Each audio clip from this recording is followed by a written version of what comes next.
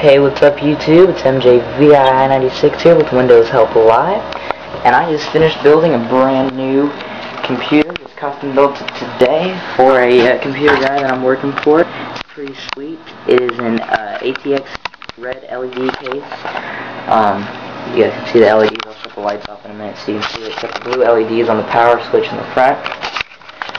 It's got dual DVD burners. I don't know if you guys can see those on the top there.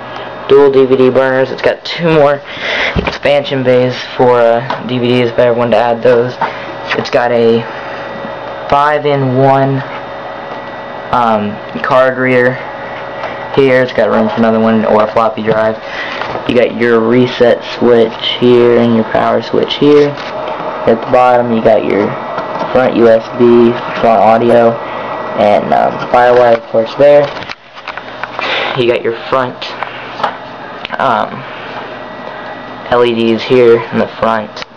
Like I said, you move over here and you got your plexiglass window with you got like the black swirl hurricane idea going here. You got a red LED fan in there.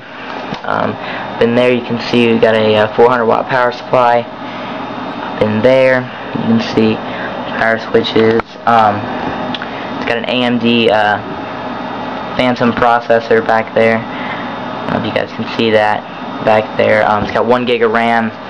Down here we got your 200 gig IDE hard drive. Nothing really special back here, just they're running everything.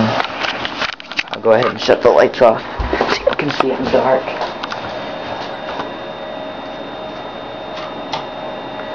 You can see it in the dark there. I don't know how well the camera's going to adjust. But it looks pretty sweet. It's going up for sale online right now for $200. I'm going to sell that. Try to make some quick money on it.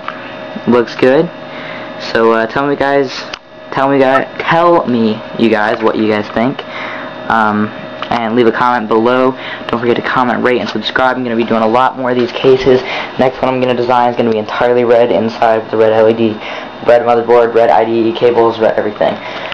So tell me guys what you guys think, and thanks for watching. Don't forget to comment, rate, and subscribe.